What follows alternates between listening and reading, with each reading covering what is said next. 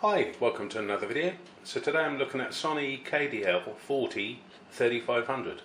It's an LCD and this is meant to be a nice picture for my PC.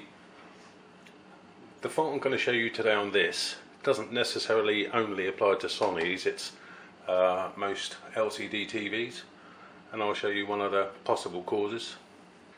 Right, so I've taken the back off already. This is the power supply inverter board over here on the left. That's just the power supply.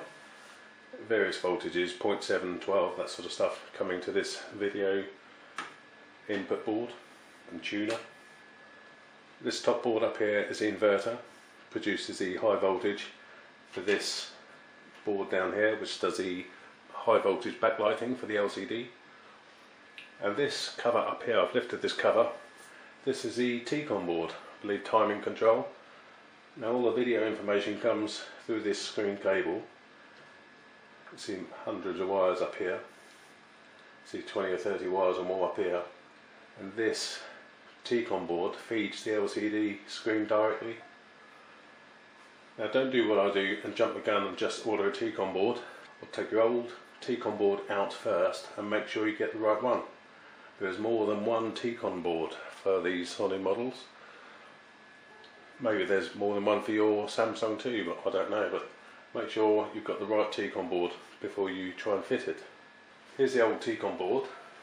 There's little brown pads on these ASIC chips and regulators, and on the back. These actually conduct the heat to the metal panel. Someone had actually pulled this Tcon board is second hand from EMOS down Derbyshire way.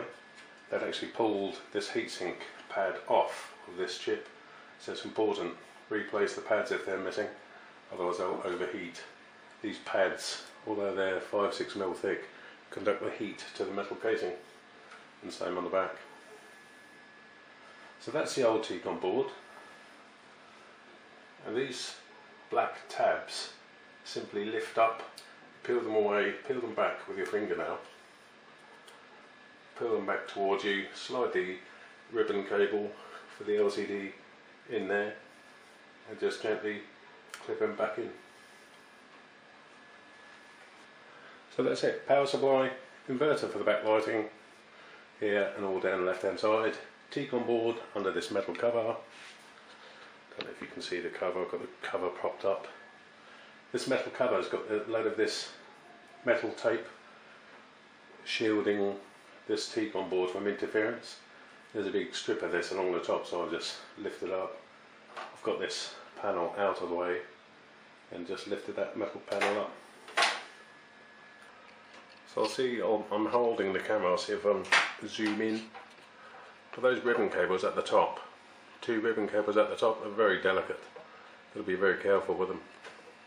That's the LCD screen. If you break them, throw the TV away. It's going to cost £200–400 to get a new screen.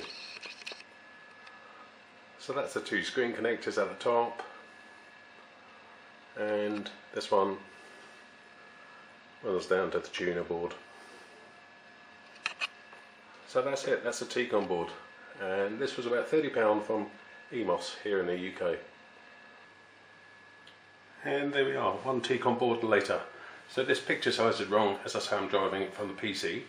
So it's obviously a square picture, not HD widescreen, but you can see the difference. All the colours are spot on. You can see the menu colours are now right. So I brought up the menu before and the menu colours are wrong.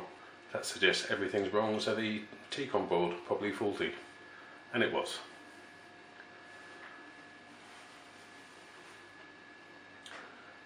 So if you've got dodgy colours on your LCD TV, have a look at Tcon board. Thank you for watching.